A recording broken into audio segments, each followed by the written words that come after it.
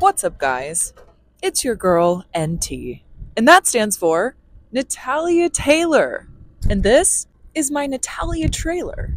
And this is my Natalia trailer series, where I talk about why I sold my house and moved into a trailer full time. Step into my office. I didn't forget it that time.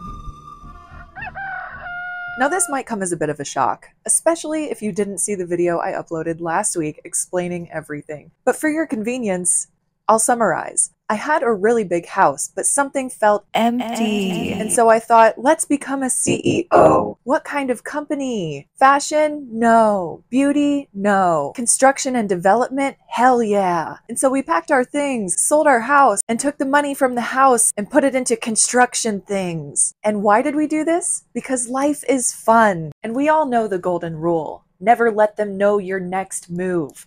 And that move happened to be moving into this lovely trailer. You're all caught up now. Do I miss my big house? Yes, of course. Of course I miss my big house. Do I wish that I could go back to living there? Absolutely not. Nope, nope, nope. It's not even that like having nice things or having a beautiful home is a bad thing. Like those things are very, very good. But something super beautiful happens when you decide to, I guess, give up those good things or like give up the things that you love to get something even better. And for me, that thing that is even better is, endurance and challenging myself to have faith. And that's what that is like believing in something that isn't here yet. Like clearly I am out of my element. I mean, you guys know me. You guys know that this is a challenge for me and it's beautiful and I love it. And I am so like happy when I get to have a day where I am forced to choose to be joyous. I'm forced to choose to be grateful for where I'm at right now. And I figured I would just talk about some of the challenges of going from where I used to live to the trailer. One of the biggest things is my everything shower. So I do my everything shower once a week. I have this whole routine. It is way different than a regular shower. It is way more serious. There are so many more steps. Okay. And obviously in a trailer, you have to conserve water. Like there's not just endless water, I guess, that you can just, or in the water heater. It's a very small water heater. So I can't be singing in the shower. I can only do 5-minute showers in the trailer. So I go to my gym and that's where I do all of my everything showers. I know that's like kind of common for people that do like van life, but I just think it's so ironic and so funny that, like I'm like a Dyson girly and I just roll up at my gym with my Dyson hairdryer and people are looking at me like I'm absolutely freaking insane. Like I am in there, like in the locker room, drying my hair for almost an hour as people are walking in and out, like showering after the gym. They're just looking at me like I'm crazy. And not to mention, I have like my whole self-tanning routine. There's my gym right there. And I'm literally going in just to shower. Like I have like my Dyson and like all of my like tanning stuff in my cute little like white fox bags.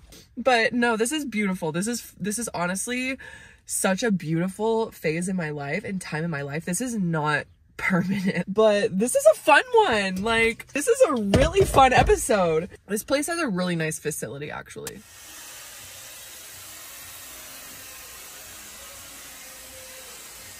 1.5 hours later, we are all done. But yeah, that has definitely been interesting, hauling all of my stuff back and forth to the gym so that I can everything shower.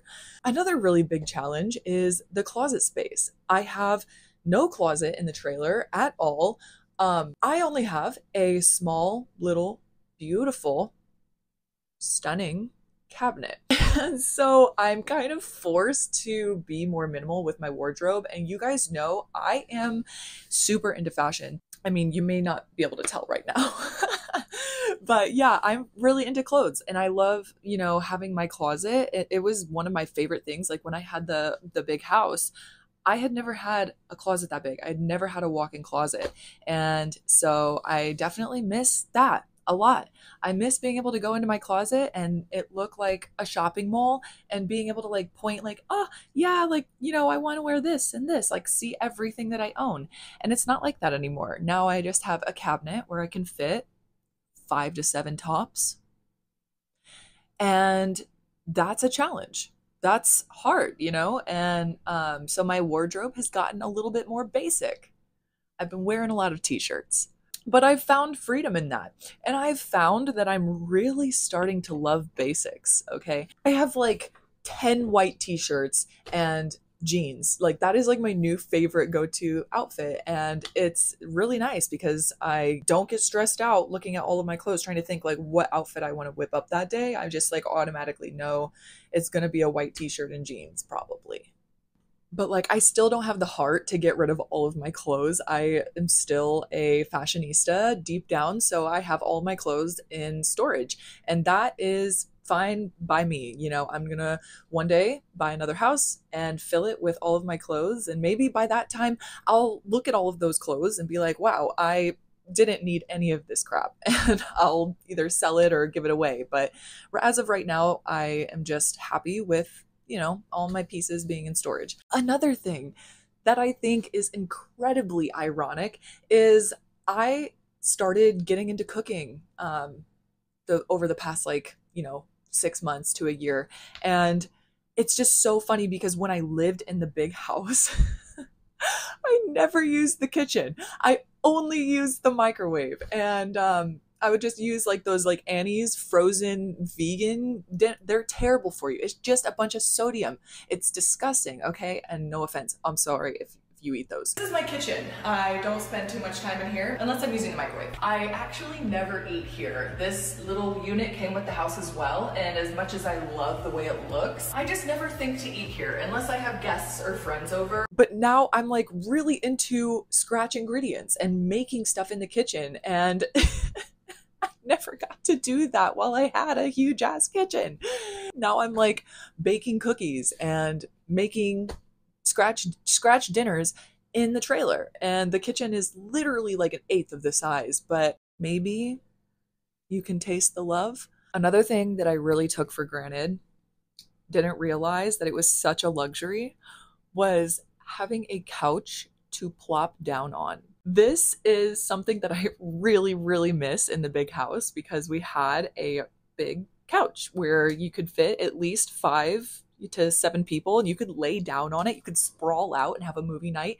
And it was beautiful. Like coming home after a long day and just sprawling out and crashing on the couch, like you never think that that's something that you'll just like not have in the future. But the dinette that you see behind me, this is the only seating area that we have that's not the bed. So it's like I can't really, I guess, like fall into it. I could, but it wouldn't be very safe. This comes down and it does turn into a bed, but I would have to do all of those steps in order to plop down. And when you come in to plop, you're not, like shimmying everything. It takes away all of the excitement of plopping when you have to have like 10 steps to turn this into a laying space.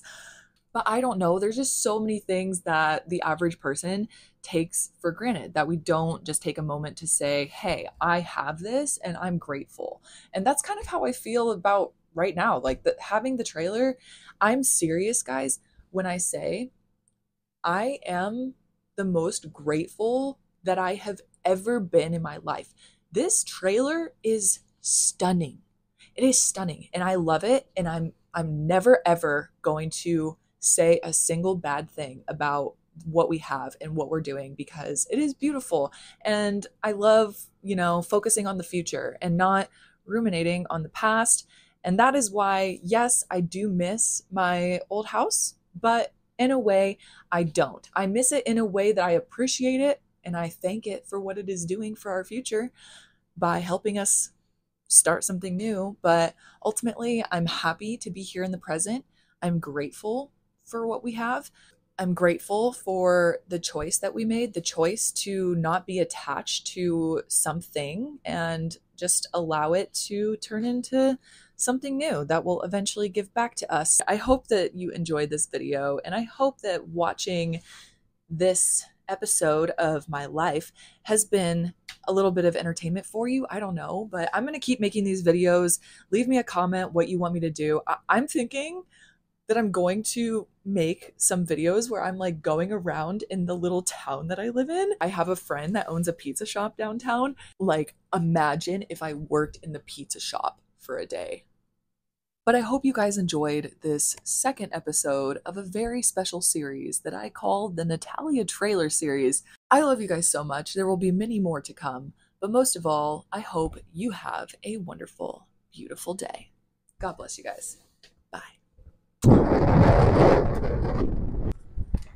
Oh my God. It's a bit windy in the middle of nowhere today. What's up, guys? The side bangs. Can somebody please help me with the side bangs? Just kidding. I'm the only person around for miles. Let's go again. What's up, guys? It's your and she spoke to the wind and told it to stop. Stop. Stop. This isn't working.